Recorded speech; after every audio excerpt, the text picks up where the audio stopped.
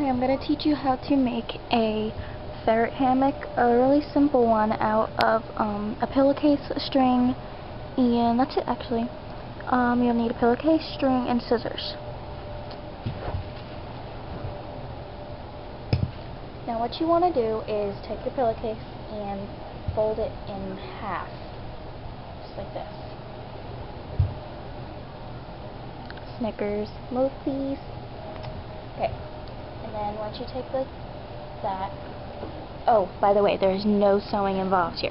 Thank goodness. Okay, and then you're going to take the corners and make sure they're even. You're going to take one corner and you're going to take the scissors. You're going to just get like this, and then you're going to cut a little slit for the string.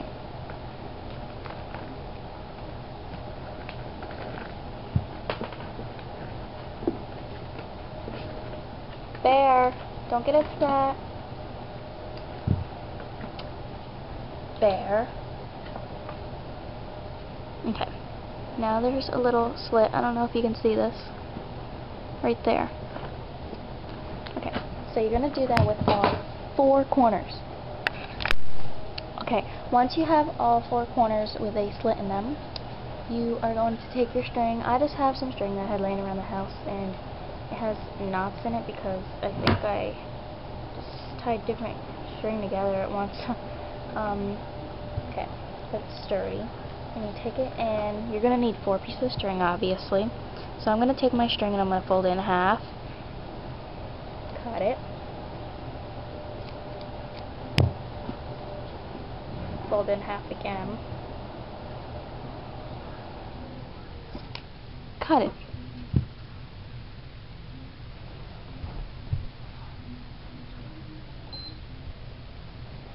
Okay, sorry about that. Now, you are going to have 4 strings, and you are going to take the strings and put them into the slots that you cut earlier.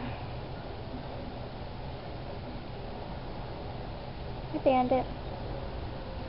Now, you don't want to use a lot of string where you tie it right here, but you want to make sure it's secure.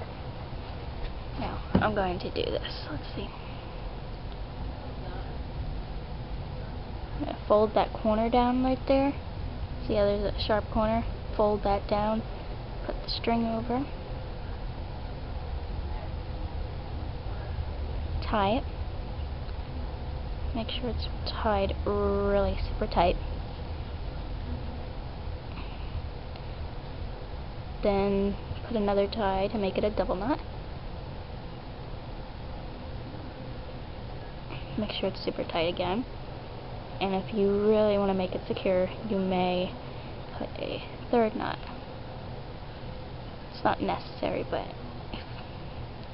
if you want it to be more secure, if you feel that's unsecure with just the 2 knots, you may do that. Okay. Then you can tie up the excess string like that. Then I keep this little piece of string hanging right there to tuck underneath here.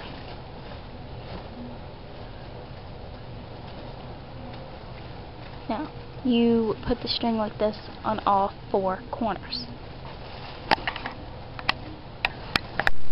You will now have what looks like this. A square hammock with 4 secure strings on the corners. See?